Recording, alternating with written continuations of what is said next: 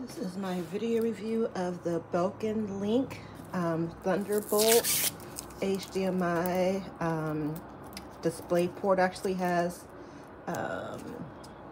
VGA DVI and HDMI hookup. So if you need to hook up an external monitor to your MacBook Pro, this will do it. A lot of these other like USB-C hubs say that they will, but they won't.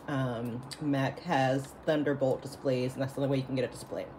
So here's my setup. I have an Acer monitor. It's really old, that has a HDMI to VGA to HDMI hookup on it, but I could still use just the VGA if I wanted to, which is nice. So if you have more than one monitor, you would use different inputs. So you could do HDMI and VGA, or HDMI and DVI, etc., depending on how old your book is. But literally, this is truly plug and play. No drivers or anything needed.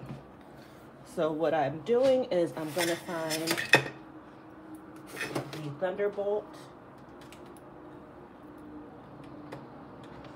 connection, plug it in. Here's my HDMI cord for my monitor.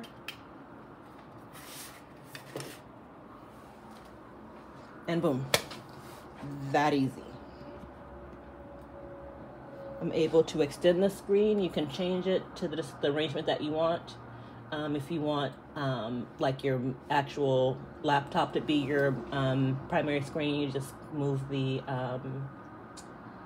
menu bar.